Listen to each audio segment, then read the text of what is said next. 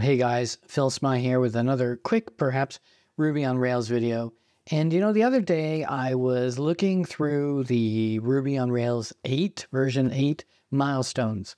And supposedly in 2024, we're going to be getting version 8 of Ruby on Rails. I think it used to be called 7.5, but they decided to call it 8. And one of the things I saw that was completed was adding Brakeman by default to new apps. And I was like, okay, what's Brakeman? And I went through and I looked and, then I looked on YouTube and I couldn't really find anything. So that's why I'm making this video. It seems there was nothing new about Brakeman. Everything I could see was like 10 years old, 11 years old, even more. And I thought, well, let's make another video and talk about how it is today to bring Brakeman in and what this is going to do for us. So question number one is, what the hell is Brakeman? Well, Brakeman, it turns out, is this, what do they call it? A static analysis security tool that goes through your code and tells you what's wrong, basically. And so it goes through, detects anything that can be there, not at runtime, at code time, and looks for different kinds of errors from cross-site scripting, SQL injection, these kinds of things like this. So I thought what I would do is run it on some code. And so the first thing I did is I went to, if you've looked at my YouTube channel recently or anything else, I did this course recently about using Ruby on Rails front end against Stable Diffusion for generative AI to produce cool looking Gen AI images, so you don't have to pay someone else to do it for you. Anyway, so you can generate these images using a Ruby on Rails front end. I wrote the Ruby on Rails front end, and you can take that course. Maybe I'll put a link to it somewhere. And so I thought, well, that sounds perfect. I'm going to use that code. So I installed the gem, which is pretty easily done. You just do gem install Brakeman, and then you just type Brakeman. It couldn't be easier, actually. And it goes off, and it'll do its stuff, goes through, and I got no warnings. So either this code is, well, it's simple, I guess, but there's no warnings. So that wasn't very exciting to do. So what I thought I'd do is go to a little bit of an older thing that I'm working on right now, updating. And so this one, I haven't done it yet. So we're going to do, if I try and do Brakeman, you'll see it's an unknown command. So I'm going to do gem install Brakeman. Let's try and get you some errors.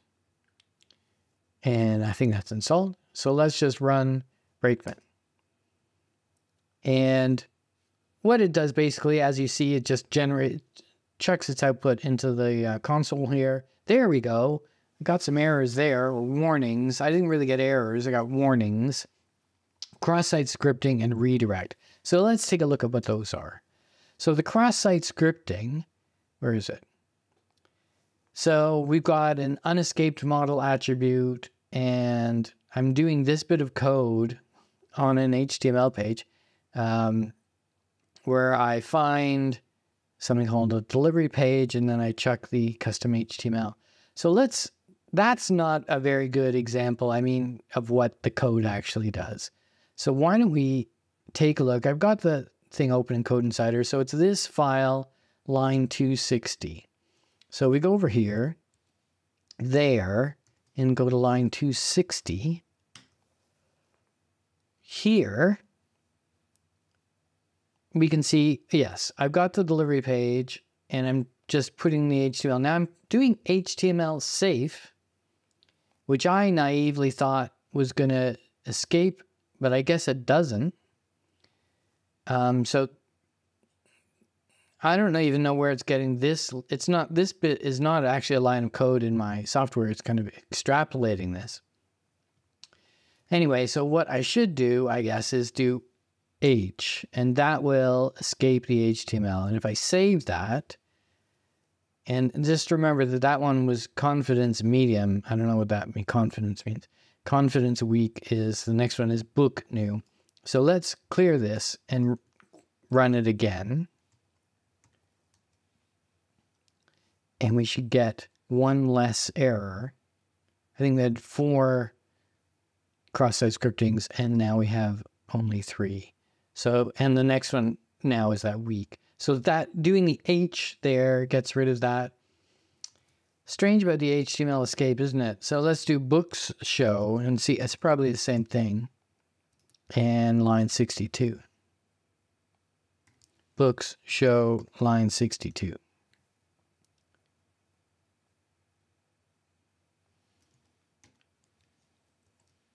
Books show line 62. It's weird, isn't it? It's not actually opening the right file for me.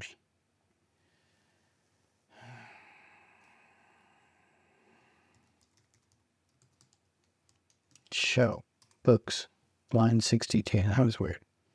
Here it is. So it's the same kind of thing. Again, I'm doing HTML safe, which I guess doesn't escape. So I do that. And now it will be, oops, not that. I do that, and now it'll be escaped. So there we go. That's the kind of thing that Brakeman does for you.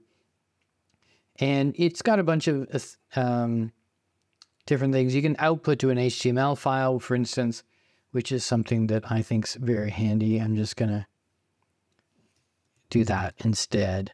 Go up a thing. So we'll do brakeman.html. Oh, output.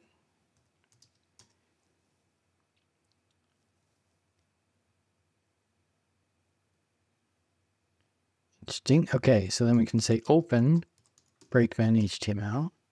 And so here's the kind of HTML that it gives you. Links you to some documentation. Of course, it doesn't open in a new window, but it does then explain what these redirects are. So it's an unvalidated redirect. Redirects which rely on user-defined variables can be used to spoof. Well, yeah. So we can look at some of these, and I think if we click, then we see more of the code. That seems a bit more realistic to me. Interesting that it's finding that. Redirect to book. See, I wouldn't say that's an unsafe redirect myself, but what do I know? So you can output that. You can output with color. That sounds exciting.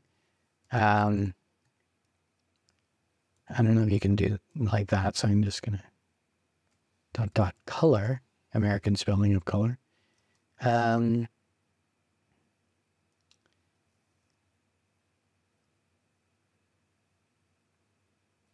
looks pretty much exactly the same to me. And let's go to another one. So if I go to a bigger project, and that is like Zon Master. Now I'm going to run this for you against my production code of Zon Master.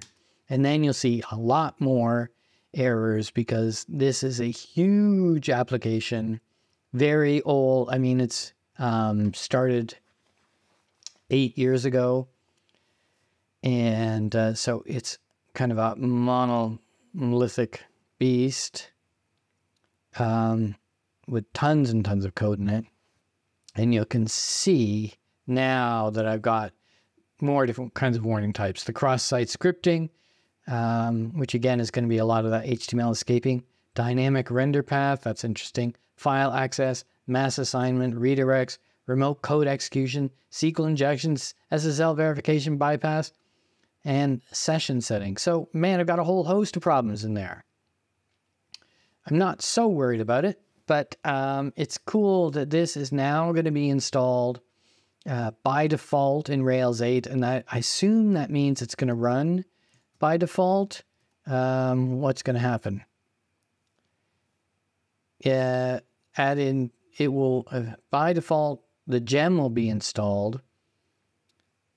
It doesn't actually say whether it's going to run it or not by default at any time. But there you go. Hope this helps. I'm going to go through this Rails 8 stuff, and whenever I see something pop up, I'm going to try and make a little video. Again, Brakeman, I'm being a little facetious. I think it's pretty cool, very quick. I mean, even if the warnings aren't always valid, I think it's pretty interesting. Anything that makes your code stronger and more secure is good in my opinion. Thanks for watching. What is it? Subscribe, like, subscribe, bell notification. God, you'd think I've been on YouTube for everything I would know. Like, subscribe, bell notification. Any comments below? Be kind, and let's try and chat. And you know, I'm coming to RailsConf 2024 in Detroit. And if you want to say hi, say hello. See you soon.